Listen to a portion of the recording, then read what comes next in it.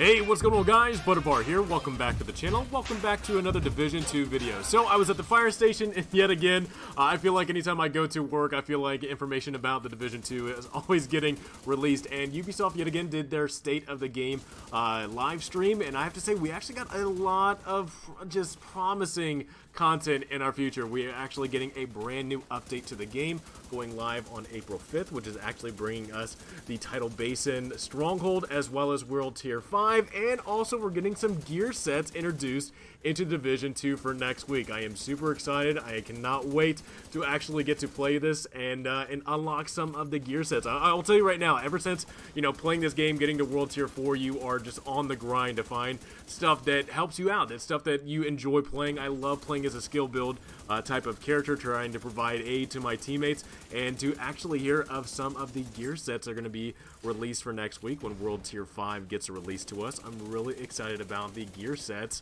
that we'll get to experiment with. So I'm really excited about that, so I'm going to talk about that later on in the video.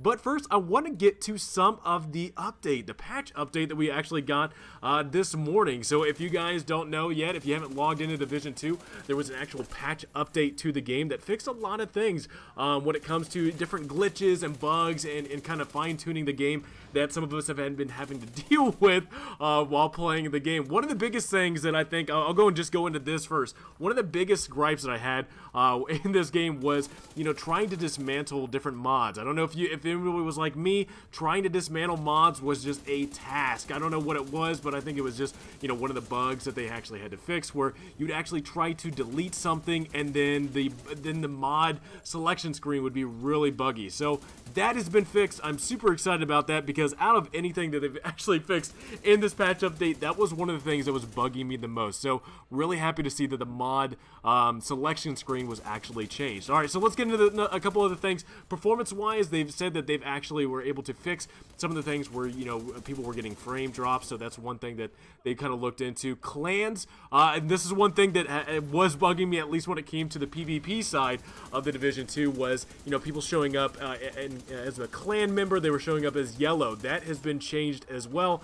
I actually don't know, to recording this video, I don't know what they've actually changed that color yet, but just to let you guys know, that color has been changed. So if you are a part of a clan, you're playing with other clan members, you are going to see that has been changed to a different color. They have fixed some issues where clan XP was not being contributed to the overall clan experience. I think that's one thing that I've noticed. I've been playing a lot of this game, playing a lot of missions, playing a lot of Dark Zone, and I think I've noticed a little bit that some of the XP that I've gained in this game was not being counted towards my clan. So that has been fixed. I look forward to actually seeing that I can actually contribute a lot more to the XP to my clan and actually work up the ranks of the different things you can actually unlock in this game with being a part of a clan. For skill-wise, some skills were acting abnormal. They've changed some of that to where, you will see less often where you actually drop a skill and it actually just gets bugged out, and it gets, you get like a 15-second timer before you use it. They've kind of toned that down now, so hopefully that will not be happening as often as it's been happening. I really haven't been noticing too much, but now that they've fixed it, hopefully it'll be one thing where people are not running into it as often as they used to. Fix an issue where multiple cluster seeker mines could be deployed in a short session. I really don't use the sometimes I use the cluster mines, but one of the biggest things for me is the mods. Again, I think one of the things that they've kind of talked about in the next update for April 5th is that they're going to be hopefully making some changes to mods where mods do not take so many skill or whatever to actually be able to use some of the mods. I think that is the one thing that's been kind of a gripe for me, is that they have so many mods in this game where you can't even use because your skill is not high enough. So for some people that might have been having this problem with cluster seeker mines being deployed in short durations, hopefully that's been fixed. Hopefully that's, if you're somebody that uses that cluster mine thing, hopefully it's been fixed for you. For me, I really have not really seen too much of a bother for me. A couple of gameplay fixes, mostly with, again, for players that are playing online or offline, they've fixed, again, daily and weekly missions not resetting. So if you are somebody that plays offline, that has been fixed for you. Co-op health scaling, again, I was one of those players that noticed it in the very beginning of, playing this game. You are definitely getting getting hammered by the AI when you're playing with somebody that's a lot higher in rank than you are. But that has been scaled down again, so hopefully, you know, it'll not only look at your rank, but also your armor as well, to where the AI will not be so much of a bother to you, to where it's just completely bothering your experience as somebody that's a low ranking wanting to play with your friends, and they might be, you know, a couple of levels higher than you. So a couple other changes, open world, you know, there's some issues that they fixed. I'm not really going to go into great detail of it because it's really minor stuff, but do look forward to, you know, I'm going to be posting this link to the patch notes so you guys can actually see some of the changes that they've made to the game. Alright, now let's get into the one thing that I'm super excited about. So, man, we're getting World Tier 5 next week. We are getting World Tier 5, we're getting Title Basin, we're getting gear sets.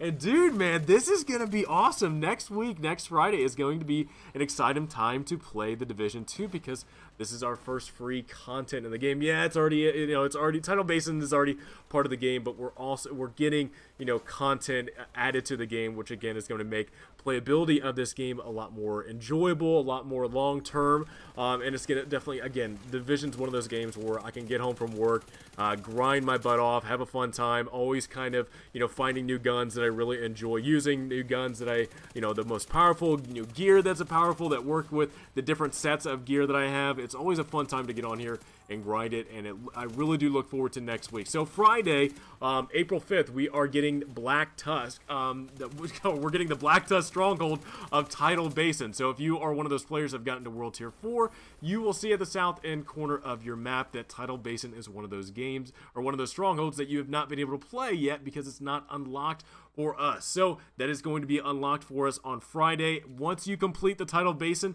that will unlock World Tier 5, and that also unlocks some of the gear sets. There are 3 gear sets in this game. Only one of them we've actually seen. True Patriot is one of those gear sets that we've seen. It works similar to, I think it was Century. I think that's the one that was called back in the Division 1, where, you know, you get so many headshots on a target, and, you know, more headshots you get on a target, the more damage that that AI, that enemy player, takes over, you know, the period of time that players are shooting them. So that's going to make it a lot easier, at least when it comes to challenging missions. And then they're also adding on heroic missions to the game. So now not only are we going to have hard, we're going to have challenging, we're going to have heroic. And from what has been described from the developers is that the heroic missions are something that players are just going to be wanting to stay. It's an act of cruelty, is from what they're saying from the developers. So an act of cruelty in the Division. I'll tell you right now, you know, I'm pushing, you know, over 200+ armor in this game, and I get dropped sometimes instantly. So I don't know if the difference between challenging to heroic is going to be a big change from what I'm experiencing right now. But if it is, if heroic is just, if 200k armor is not enough to withstand, you know, some of the challenging missions in this game, or hell, even some of the hard missions in this game, I don't know. I can't fathom what a heroic mission is going to be with having so much armor and then just getting dropped immediately. So, yes, we are getting Title Basin on Friday. We are getting gear sets on Friday. We are getting heroic mode on Friday as well. And one of the other things that they are adding as well is now they are having invaded missions on more of the missions in this game. I know for most of us that are at World Tier 4, we don't really have too many invaded missions, or any at all, going on right now. There's not really that war that's kind of going on in DC that we were expecting once we got to this stage in the game. So hopefully with the update for next week, not only is that going to be bringing more invaded missions, so where you can actually,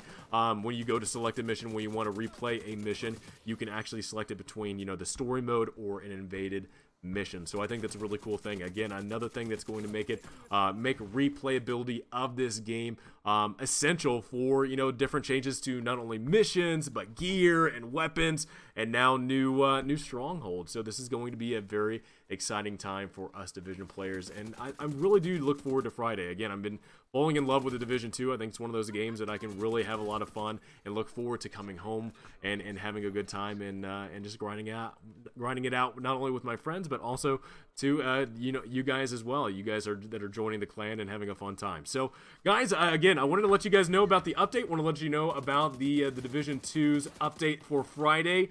on April 5th, we are going to be getting a lot of new content, a lot of new ways to grind out gear, and new ways to optimize and get the perfect set of gear. But again, I'm super excited. I would love to know from you guys, what are you guys excited about? Do you love the patch update that they've just released to this game, that have made some different updates, some quality of life changes that have helped us out as players navigate the game? I would love to know in the comments below, what do you guys think about the update? And what do you guys look forward to with the new update that we're getting on Friday, April 5th. Guys, hope you enjoyed this video. If you guys did, please drop me a like. Again, let me know in the comments below what you think. Have a great rest of the day, and I will see you guys all next time.